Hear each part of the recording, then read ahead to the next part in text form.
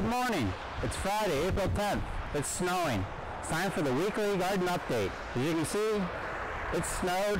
I thank God for the snow because it's actually going to protect the plants. I came down here in the dark last night and double covered these with fleece to protect them a little more, but I'm really glad to see the snow. Let's see what the low temperature was last night.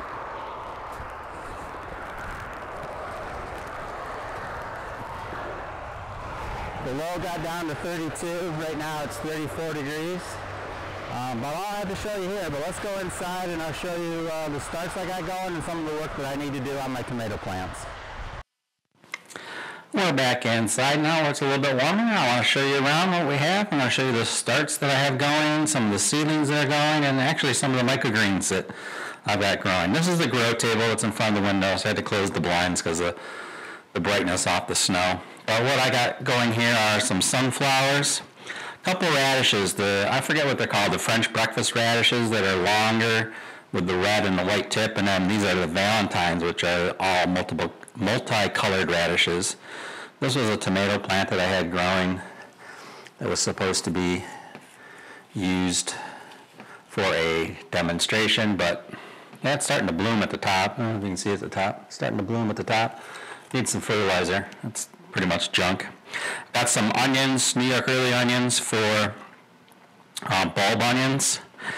This new planting right here is Scarlet Frills mustard. This is dinosaur kale, and this is some pak choy.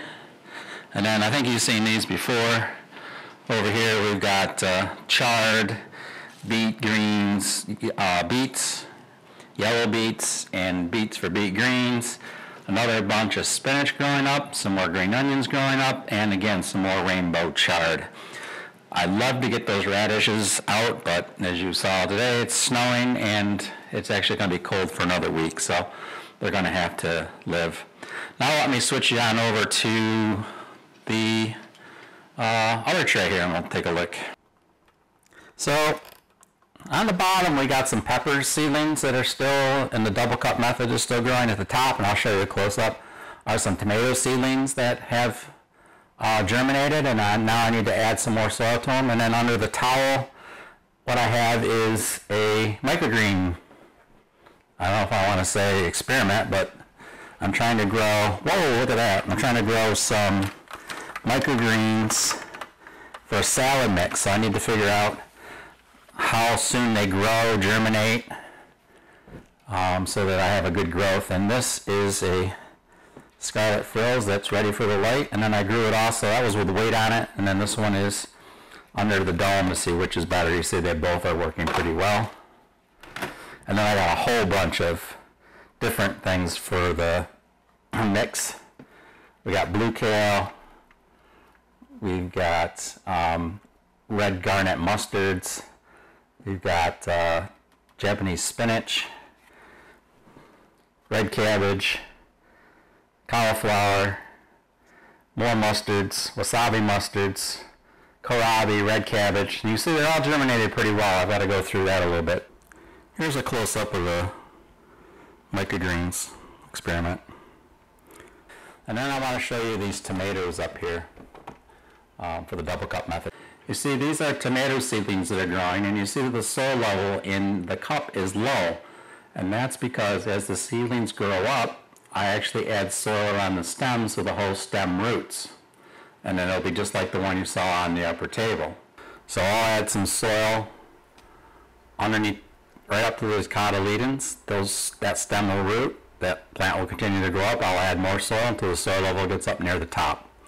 That way I have more rooting stem ready to transplant. Again, these are a double cup. This is an indigo rose. So this is a double cup method. So basically there's slots, if you can see them in here. There's slots on the bottom of this cup. I put water in the bottom cup, and you just set that in, and you basically are bottom watering the tomatoes. Stops the disease issues. So you see I got quite a few tomatoes started, and I actually have some more seeds to plant. So I got one more shelf to show you. This is just one of my racks. I got another whole rack that's got some microgreens that are in the blackout period, but you can see I've got some microgreens growing for next week. I've got a tray of lettuce up there. that I'm eating off of. And then down below here,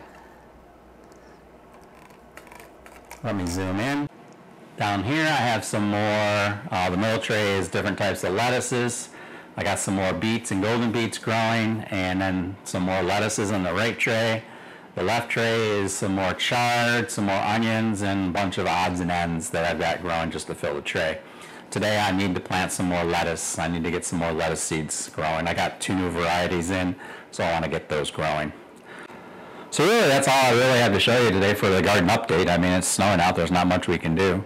Let me take you a little bit closer. What's going on? Oh, I got some lettuce dripping down on that. That's the problem. Here, let me show you. I was wondering what that was. It was just lettuce from up above that dripped off down on top of the microgreens. That's the problem I have in shelf liners. So you can see there's a tray of lettuce that I'm eating off of. Some red Rambo radishes that are for sale. Some basil. Experiment with some pea sprouts that I do not like. I'm going to go right back to soil. This is some kale from last Thursday, or this Thursday that didn't sell. I'll be eating that. And down here we got some kale and broccoli. Here's some broccoli. And then here's a close-up of the sets. They're growing, that's the lettuces. And then some more seedlings. Well, that's it for the update this week. Obviously, with the snow, there's not much I can do. Just got some seedlings growing. Just keep carrying those on until I can get them in the ground, and then I'll plant some more so that we can keep the garden rotated. Every time something is sold, cut, used, we'll put a new plant in. So I just want to keep the seedlings going. They're relatively inexpensive to grow, so why not have them ready? Why get the space? The county, due to the pandemic that's going on, the county has closed the compost area, so I wanted to put another 2 4 by 24 foot beds in, but we'll see how that goes. I'll try to get some compost. I really don't want to plant in that ground. It's just not gonna, I just don't think it'll do well, so I really need to get some compost or some straw or something to grow in. But I'll figure it out. There's not much I can do, so just carry on with what I have. That's all any of us can do. Just do what you can do. Just plant, keep those plants going, and we'll see you next week.